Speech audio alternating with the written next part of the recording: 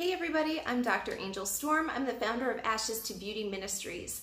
I'm traveling around this summer, so thanks for keeping up with me and my different surroundings. Today I want to give you 9 common mind games that narcissists will play with you. You're examining the kind of interactions that you have with other people. You can use these 9 traits as red flags for if you're dealing with a narcissist. The first one is gaslighting. I have a whole video on what gaslighting is exactly, but it's essentially where the narcissist will try to get you to minimize your experience or pretend as if that experience never happened. You'll bring up something and the narcissist will absolutely contradict you. He'll say that never happened, he'll lie, he'll manipulate, he'll do whatever he needs to do in order to cover up the things that have happened. And this is done so that you doubt your own memory, your own perception, your own understanding of how it happened, so that you believe that you can't even trust yourself. The second thing is that the narcissist will use negative humor, and he'll do this in such a way where it'll seem harmless, especially if it's in front of other people. Regardless of what he does, the blame always comes back on you. You're not being funny enough, you take things too serious, and things like that. But when in reality, this is happening all of the time and it's really wearing down at your self-esteem. The third is projection. Narcissists will take whatever they are doing and accuse you of doing this. This is one of the most common things that narcissists do. You'll have no interest in doing the thing that they're accusing you of, or it's something so outrageous that it just is such a crazy accusation. But this is what the narcissist does to take blame, to take attention in a negative way off of him and put it onto you and make you look like you are the one in the bad light. Number 4 is to pretend ignorance. They'll do something that they know is hurtful or they know is wrong or even illegal, and then when they get caught in the act or even afterwards and somebody else approaches them, they'll pretend that they didn't even know that that's what they were doing. They'll essentially play dumb in order to get away with their bad behavior that they know is wrong, illegal, or hurtful. Number 5 is guilt tripping, and this is usually done in a passive-aggressive way. You'll feel bad for doing something that's totally normal or even scheduled ahead of time with the narcissist. But he'll make it seem as if that was all of your idea, that was something that you wanted to do, and so you owe him something in order to make up for whatever it was that happened. Number 6 is that they'll play the victim. This can be done in many different ways, but one of the ways is that they'll say, you know, I can't even help it because I had a bad childhood, or I was raised a certain way, or I was never taught to do that. I was never taught a healthy relationship. They'll make all sorts of excuses and in hopes of drawing you closer in so that they can, again, suck more energy from you.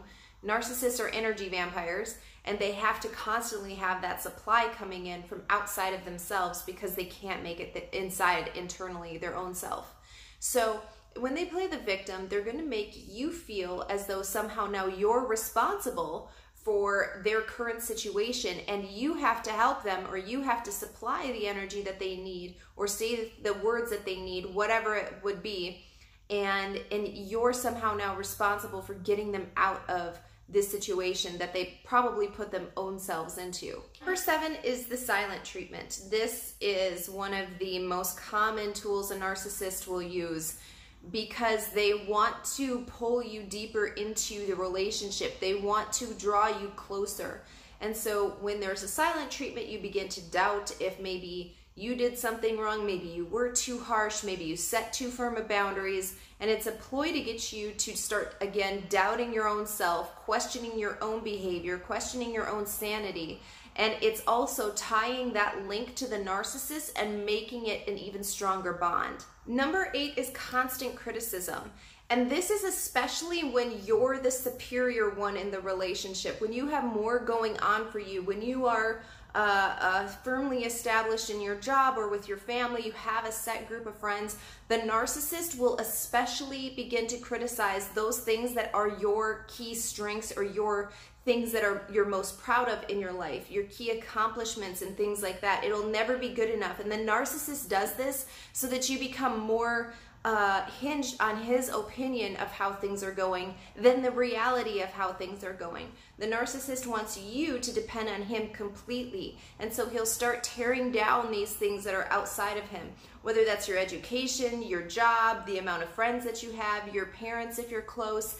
you know, the things that you love the most about your life, the narcissist will begin to pick away at those things strategically. It really goes after the things that are dear to you. And this is, again, all completely strategic. The narcissist knows what he's doing. The final one is throwing a tantrum. The narcissist can do this by raising his voice or making extreme hand motions, even be physical violence included in this. But the narcissist will get to a place where he doesn't have to do a lot of this, where he's able to just give you a look or do one certain gesture. You'll just instinctively know what that means. This is all a form of control and manipulation to get the narcissist in a place where you completely depend on him and you react to whatever he does. He sets the tone for the relationship and the day, even every moment, and you respond, you react to what he says instead of having your own internal grounding. This is the ploy of the narcissist. So I hope these 9 traits have helped you understand how a narcissist behaves and some behaviors that you need to watch out for, especially if you suspect that you are in a relationship of one kind or another with a narcissist. Again, I'm Dr. Angel Storm. I'm the founder of Ashes to Beauty Ministries, and be sure to subscribe to my channel below.